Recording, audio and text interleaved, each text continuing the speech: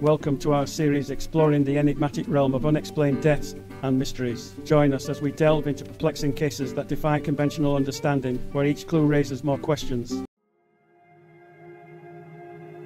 The origin of life on Earth, one of the greatest mysteries in science. How did simple molecules swimming in the primordial oceans give rise to the complex web of life we see today? Over time, brilliant minds have proposed various theories, each offering a different glimpse into the ancient past. Today, we'll listen in on a conversation between two friends, Emily and Jack, as they explore the possibilities. You know, the more I read about the origin of life, the more confused I get. There are so many theories. Primordial soup, hydrothermal vents, panspermia. It's like a mystery novel with too many suspects. Yeah, it does feel like a whodunit, except in this case it's more of a howdunit. I guess it all starts with the idea that life began in a chemical soup of organic molecules. A concept born in the 1920s from the minds of Alexander Oparin and J.B.S. Haldane.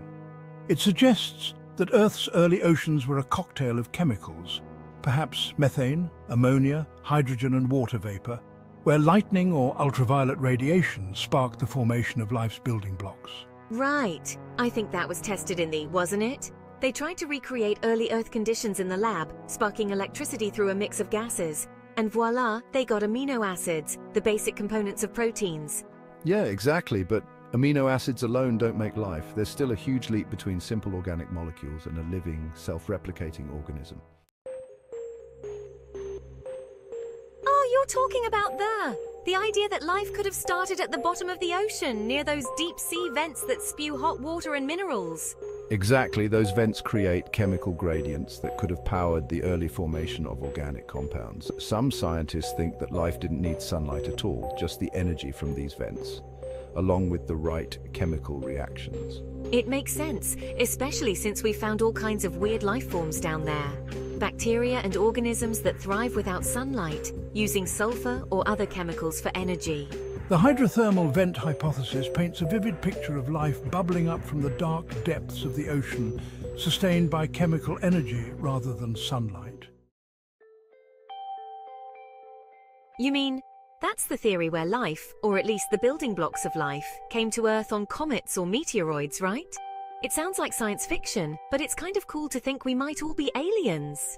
Exactly. If life's ingredients were drifting through space, they could have crashed onto Earth, especially during its early days when the planet was constantly being bombarded by asteroids. So instead of life emerging here, it could have been seeded from space. I like the idea. It means life might be more widespread in the universe than we think. Raises profound questions. Is life a cosmic phenomenon scattered like seeds across the universe, waiting for the right conditions to take root? But not all scientists think we need to look beyond Earth. Then there's some say that life didn't start with DNA, but with RNA, since RNA can both store genetic information, catalyze reactions, kind of like a Swiss Army knife for molecules. I've heard of that. RNA could have been the first molecule capable of replicating itself, setting the stage for evolution long before DNA and proteins showed up. Exactly. RNA is a good candidate because it can do the job of both information storage, like DNA, and perform some of the functions of enzymes. Once you've got a system that can replicate itself, natural selection can kick in, and things start getting more complex. But how do we go from that to something as complex as a cell?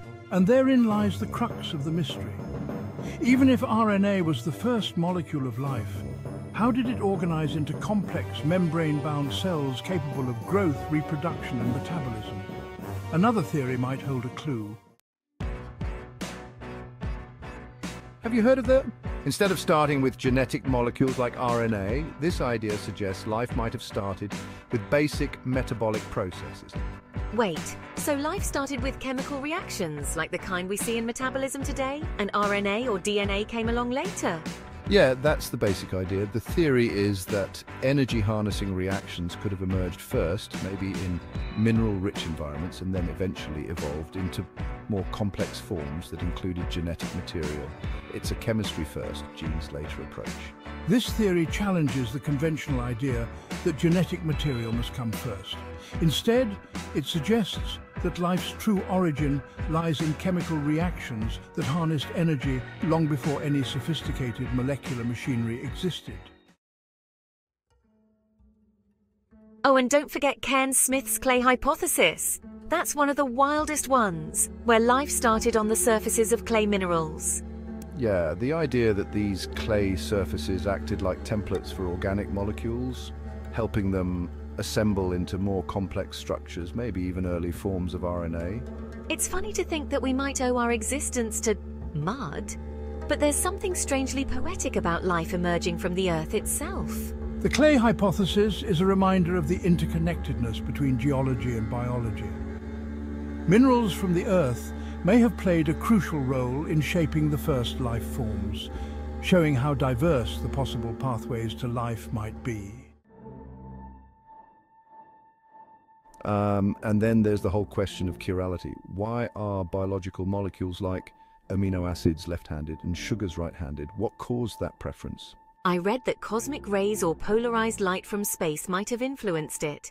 It's a small detail, but it adds to the mystery. Yeah, it's like the universe itself had a hand in shaping life's building blocks. Despite all these theories, we still don't have a definitive answer. Did life arise in the shallow seas, deep in the oceans, or even come from the stars?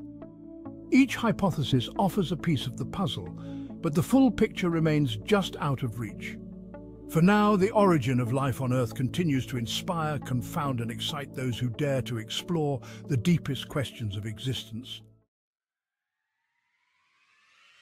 You know, after all that, I feel like we're no closer to figuring it out, but it's kind of beautiful, isn't it? Yeah, it makes you realize that life, wherever it came from, is a pretty miraculous thing. And so, the mystery of life's origins continues. Though we may not have the answer yet, the journey of discovery is as thrilling as the destination itself.